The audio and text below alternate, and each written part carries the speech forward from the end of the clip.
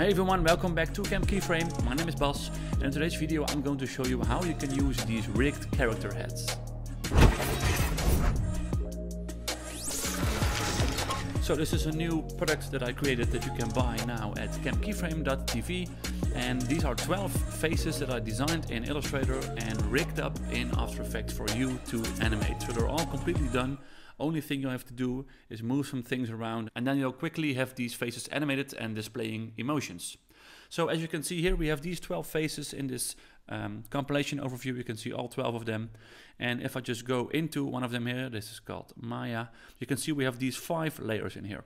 And this control layer, what this does is to control all the colors. And we have these 4 layers, and you can see if I select them, I select these 4 pink squares here. They control the movement of the face. So if I click on, for example, this one for the head, I can just move this little square around in this box and the face will follow it. It will follow wherever you go within this box, which is really cool. You can also do this with our eyebrows, with the mouth, or with the eyes. I've rigged all of those as well. So if I move the eyes around, you can move the eyes individually. And with the eyebrows, if you move them to the left, they get kind of angry looking. And if you put them up, they are like sad, and to the right, kind of worried and curious at the bottom. And also the same thing for the mouth. So let's make her angry. Let's go to the left here, and this one to the left as well. So now she's really angry. But if you can also go like down for curious. And if you put this down here, then she looks like kind of So, but you can also just mix it up. If I put this on angry and put this mouth on, let's just say in the middle, which is like the normal happy state, she looks kind of sinister and like she's up to no good. So you can play around with these, and you can animate this by opening up the position parameters on your layers. So if I go to the head and press P on my keyboard, and I'm going to place a keyframe here, click on the stopwatch and go a bit further, and then put this to the upper left, for example, and then here you have it. She looks to the left. I'm gonna make this go a bit faster. So now she looks to the left. Give this some quick easing. Ease. And then of course you can also move our eyes a little bit extra, so position for that, and then maybe have the eyes go up even further like that. And we can also make her look angry, for example. So let's open the mouth and the eyebrows rig and press P, and I'm going to place a position keyframe here and then over here as well, and then I'm going to put this on angry and this one as well. So now she's going to look to the left and looking angry. Give that all an easy ease. Yep. So boom, there you go. And this is not a really good animation right now. It's really fast and not done really properly, but you can see how this thing works. So this is a really nice way to animate these faces rather quickly. So what I can also show you is I press U on the keyboard to close everything up. And what you can see here is I have this little icon, the hide icon selected. If I unclick that, then all of these layers that are used to make up this whole thing are revealed here, because you don't need them for animating. So I just put them away and lock them, so you can't do anything with them, but you can just unlock these layers if you want. And here we have the eye left and the eye right. And maybe you want the character to blink. So how you can do that is to go to your eyes and press the S on your keyboard to open up the scale properties. Then we're going to click on the stopwatch to make a keyframe, and then like maybe go 2 frames to the right. I'm going to unclick this button, which is called Constraint Proportions, because let's zoom in here. I only want this eye to scale up and down like this. So let's put it at 0 here. And I'm going to go 2 frames to the right again. And I'm going to copy this first keyframe, Command C, and then press Command V. And now she blinks, that eye. And so I'm going to select all of these, press Command C, and then open up the eye left, press S here as well, and then press Command V to paste those keyframes here. And now she's actually blinking over there, and you can just press Command C and select them both, press Command V again, and maybe here as well and here. So then she starts blinking like that, which is really easy.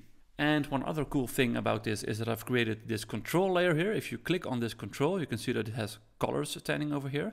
And if I go to my effect controls, I can here change the colors of this whole artwork. So I have this skin color. So let's make that like a different one, a little pinkish, orangey, like that. And I have the hair color. We can make that like more purple if we want, and also the eyebrows move along with it. And we have the cheek color. Let's make that like more pink. And we have the detail, which is like these little lines on our face, the mouth, the ears, and the nose, but it's mostly like, just keep it dark.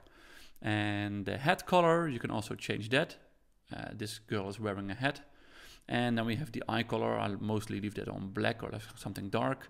And we have the opacity of the cheeks, how much you want. If you want them gone, just put them at 0, but I just like it to have a little bit of blush on the cheeks. So now everything's updated, and it only affects this layer. If you go back to the compilation, all the other layers are not affected. It's only this girl right here. And you can also see that in this composition here, you don't see any of all these other stuff around her. That's because all of them are guide layers. If I open this up, all the things you don't want to see are guide layers, like all this stuff over here and all the text here. You can do that by right-clicking it and then going to guide layer. So then it won't show up in compositions above it or when you're rendering the video. So one more thing I would like to explain. These characters are rigged with the plugin called Joysticks and Sliders. It's right here on the screen. You can buy this plugin as well and create your own rigged faces. And one thing that would really help with animating is when you want to animate this guy's face, you have to go into the composition of the face itself and start animating over there. But I've placed this one in this composition called Comp 1, and I want to animate it here because maybe I have some different stuff around it and I want it to react on things that happen around it. So I want to animate this in here and not go into the composition itself.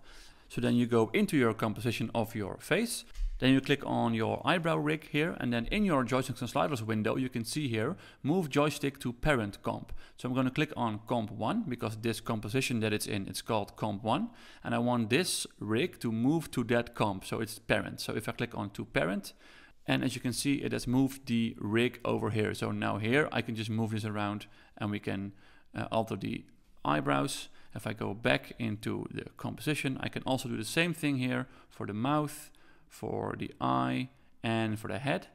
Boom, go into Comp 1. Maybe you need to move something around a bit because they're a little bit misplaced here, but you can just select this origin layer, like this square around it to move it, like that. Doesn't affect the animation.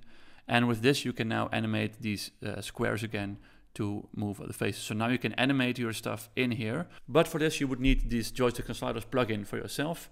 I do highly recommend it, though. It's a great value for money. You can buy that online. But yeah, it's a really nice way to maybe, get a bit more control outside of your face compositions. So that's it for this one. If you are interested in this product, go to my website, keyframe.tv, where you can buy it. I hope you enjoy it. If you have any questions about this, please ask me in the comments down below, and I will see you next time. Thank you. Bye-bye.